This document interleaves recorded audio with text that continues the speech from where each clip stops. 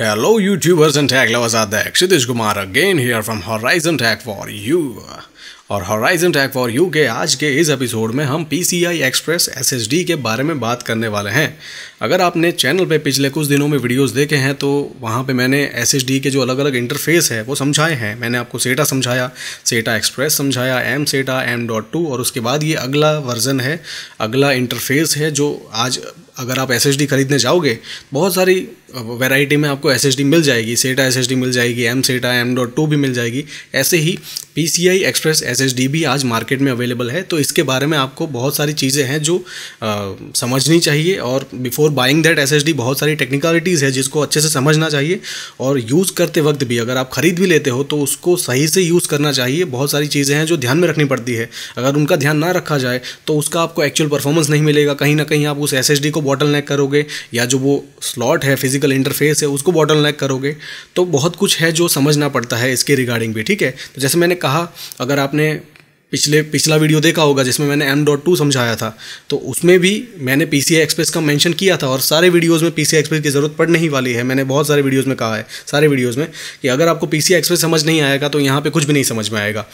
तो जैसे मैंने M.2 में कहा था कि M.2 बहुत पॉपुलर है, लेकिन कंज्यूमर लेवल पे अगर मैं प्रोफेशनल्स की बात करूँ तो प्रोफेशनल में ये जो PCI Express वाली SSD है वो बहुत पॉपुलर है, ठीक है। और यहाँ पे परफॉर्मेंस बहुत ज़्यादा मिलता है, M.2 से भी ज़्यादा, ठीक है। परफॉर्मेंस वाइज और प्राइस वाइज ये बहुत ज़्यादा मतलब टॉप पे है सबसे। जितने भी SSDs हैं आज, SATA Express तो हालांकि अवेलेबल नहीं है, लेकिन M-SATA, M.2 और ये PCI Express, अगर इन चारों को कंपेयर किया जाए तो PCI Express है वो टॉप पे रहती है, प्राइस वाइज भी as well as performance wise भी। तो प्रोफेशनल टाइप के लोगों में सबसे ज़्यादा पॉपुलर है।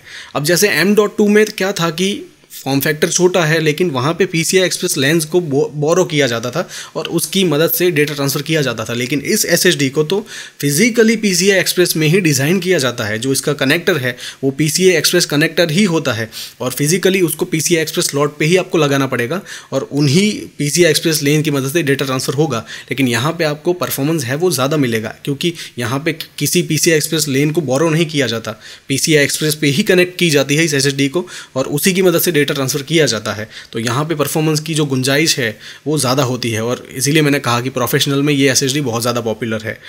अब ये कुछ चीज़ें हैं जो आपको ध्यान में रखनी पड़ेगी बिफोर बाइंग दैट SSD। अगर आप जैसे SSD पहले तो परचेज़ करने जाओगे तो यूज़र तो पहले कंफ्यूज हो जाएगा, जिसको कुछ नहीं पता है ये जो सारे अलग अलग इंटरफेस है उसके बारे में। बहुत सारे इंटरफेस में SSD अवेलेबल है, लेकिन अगर आप PCI Express भी चूज़ करते हो कि मुझे ये SSD चाहिए तो उसमें भी आपको अलग अलग तरीके की SSD मिल जाएगी। कुछ होगी जो X8 पे अवेलेबल होगी, कुछ होगी जो X4 फिजिकल कनेक्टर में अवेलेबल होगी। तो आपको क्या ध्यान रखना चाहिए?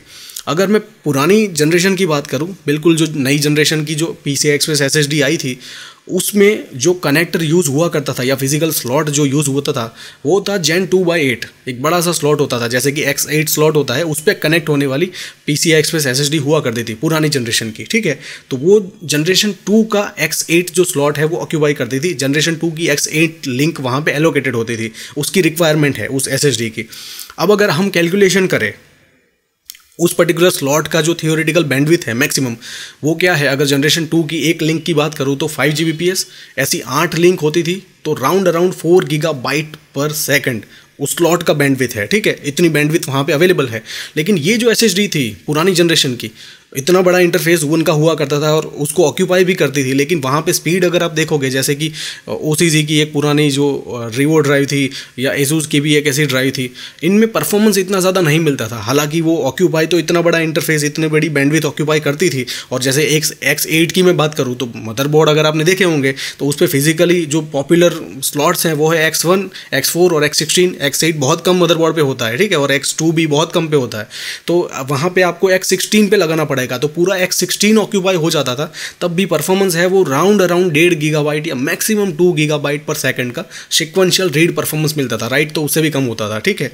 ये एक उनमें कमी थी। तो अगर आप आज ऐसी कोई SSD देखते हो मार्केट में, अगर आप परचेस करने जाओगे ऑनलाइन भी, आपकी ऑफलाइन कोई मार्केट में, तो आपको ऐसी SSD मिल जाएगी और कम प्राइस पे अवेलेबल होगी। तो ये वहाँ पे सारी चीज़ों को ध्यान में रख के आप, बहुत सारे यूज़र बिकॉज ऑफ बजट जैसे कम प्राइस देखते हैं तो तुरंत ही चलो ये लेते हैं, PCI Express है तो बहुत अच्छी स्पीड मिलेगी, फिर वो लगाते हैं लाके तो पता चलता है कि नहीं चल रही है, सही से स्पीड नहीं मिल रही है। इससे तो अच्छा हम दो जो वो होती हैं SATA SSD, उसका 2-3 का रेड बना लेते, रेड 0, तो भी उतना ही परफॉर्मेंस मिल जाता है। ठीक है, तो ये चीज़ें आपको ध्यान रखनी पड़ेगी। अब अगर हम आज की जनरेशन की SSD की बात करूँ, जैसे कि इंटेल की 750, ठीक है, वो भी थोड़ी सी पुरानी हो गई है, उसके बाद अब उसका एक वर्जन आने वाला है, लेकिन अभी जब मैं वीडियो शूट कर रहा था तब तक वो ऑफिशियली अनाउंस नहीं हुआ था।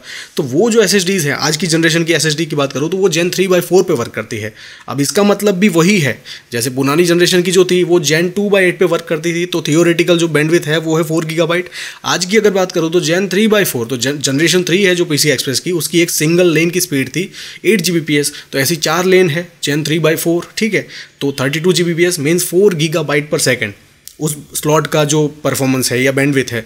तो आज की SSD उसको सही से यूटिलाइज कर पाती है। अगर आप 750 की मैं बात करूं तो वो मोर देन 3 GB, और कुछ है जो हायर वर्जन है वो तो 3.5 GB को भी टच करती है वो SSD, रियल वर्ल्ड परफॉर्मेंस। ठीक है, तो ये दोनों को अगर कंपेयर किया जाए तो आज वाली बेटर है, जो लेटेस्ट जनरेशन वाली। तो मैं आपको ये रेकमेंड करूँगा, ये वीडियो मैंने इसलिए बनाया क्योंकि यहाँ पे PCI Express में ऐसा M SATA में और M.2 में जो 4-5 वर्जन अवेलेबल थे, ऐसा नहीं है। ठीक है, अगर आप SSD को देखोगे तो Gen 3/4 पे चलती है, तो आपको उसे Gen 3/4 पे लगाओगे तो आपको वहाँ पे सही से परफॉर्मेंस मिलेगा। अगर आप पुरानी SSD खरीद लेते हो और उसे X8 फिजिकल पे लगाओगे तो भी आपको परफॉर्मेंस वहाँ पे इतना ज़्यादा नहीं मिलेगा। हालांकि ऑक्यूपाई हो रही है बैंडविड्थ, लेकिन परफॉर्मेंस नहीं है उसमें। ठीक है, लेकिन जो आज की जनरेशन की SSD है इंटेल की या कोई और भी खरीदते हो तो आपको पहले वहाँ पे स्टडी करना पड़ेगा उसके टेक्निकल स्पेसिफिकेशन की, उसकी जनरेशन कौन सी है, PCI Express की कौन सी जनरेशन यूज़ होती है और कितनी लेन्स वहाँ पे ऑक्यूपाई करती है वो SSD, और उसके बाद आपके मदरबोर्ड पे जो जनरेशन है वहाँ पे अगर आप लगाओगे उस फिजिकल स्लॉट पे तो आपको इतनी स्पीड मिलेगी। तो कंपेयर अगर किया जाए तो पहले की जनरेशन की SSD 1.5 GB या मैक्सिमम 2 GB, लेकिन आज की SSD more than 3 GB, 3.5 GB तक भी जा सकती है। ठीक है, तो ये सारी चीज़ें थी रिगार्डिंग PCI Express SSD, मुझे आपको समझानी है। अब यहाँ पे एक और टर्मिनोलॉजी है जो बहुत सारे लोग इसमें भी कंफ्यूज है, जैसे कि NVMe ड्राइव। अब ये NVMe क्या है वो अगले वीडियो में समझाऊंगा ताकि सारी चीज़ें अच्छे से समझ में आ जाएगी। सो आई होप कि PCI Express के बारे में जो भी मैंने आपको समझाया, PCI Express SSD के बारे में आपको सब कुछ अच्छे से समझ में आ गया होगा, लेकिन फिर भी कुछ इश्यू है तो मुझे पूछिए, I will definitely answer you. Thank you so much.